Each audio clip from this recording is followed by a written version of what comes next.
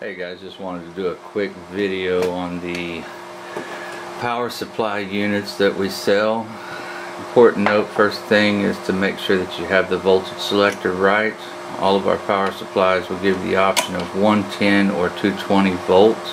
This will depend on the plug-in that you use. Most US outlets will be for a 110.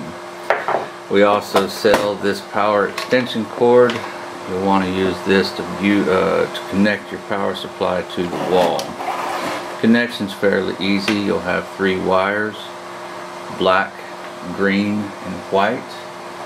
We simply want to connect the green to ground.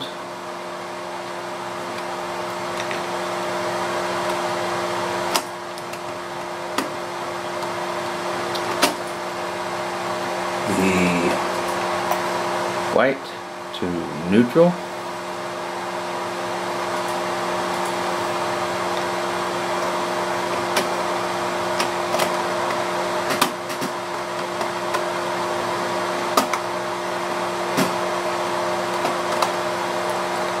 And the black to the L leg on the power supply.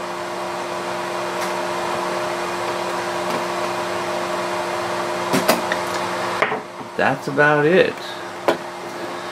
Our power supply is now ready to use. You'll notice a few other things. You have a voltage adjustment right here. They have a certain band that they'll work in. This particular one is at 12 volts, so you'll get plus or minus 1 or 2 volts. When you connect your project to your power supply, you get 3 rails of positive, 3 rails of negative. You don't want to connect these in series with any other power supply. You simply want one leg and one leg. And that's about it. Thank you.